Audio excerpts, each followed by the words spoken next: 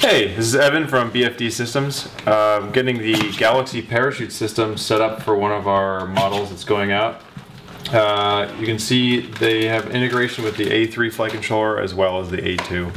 But with the A3, the parachute controller system plugs in through the CAN bus port and talks with the flight controller, and then it has a engine cutter system that takes all of your motor inputs from the flight controller and has the ability to shut them off.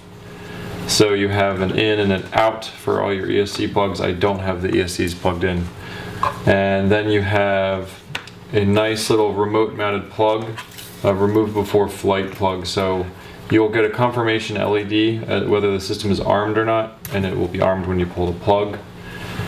And then we have another wire going to the parachute system itself. This can be mounted anywhere basically. I think it can be mounted horizontally because it pyrotechnically shoots it out. And it's connected to the drone using like a nylon paracord. Not a paracord, actually would be perfect. It's a parachute.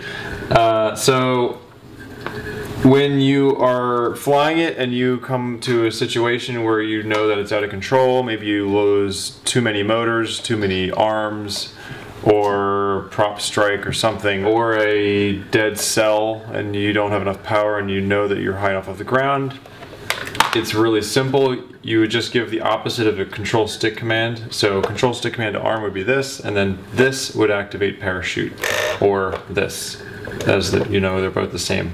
So within about a second of doing that, this goes engine stop, cuts all the motors, and it doesn't just turn the motors off, it gives them a low signal, which makes, if you have braking ESCs, they will stop very quickly.